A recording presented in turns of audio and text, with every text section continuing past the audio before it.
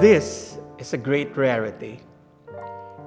It is also a star lot in the upcoming spectacular mid-year auction.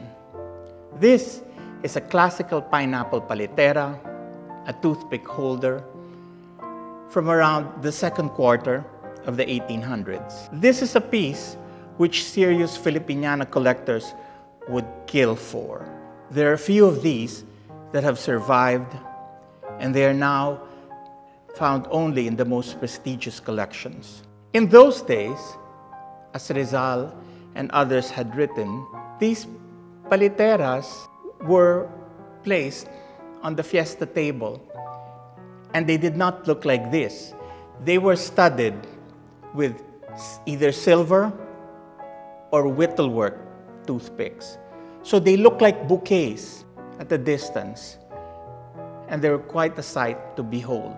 In the early days of collecting, these were usually found among a generation of pre-1850 Pampanga and Bulacan families. Few survived, probably because of financial vicissitudes and the inevitable meltdowns, and so this may just be the next prestige acquisition in your collection.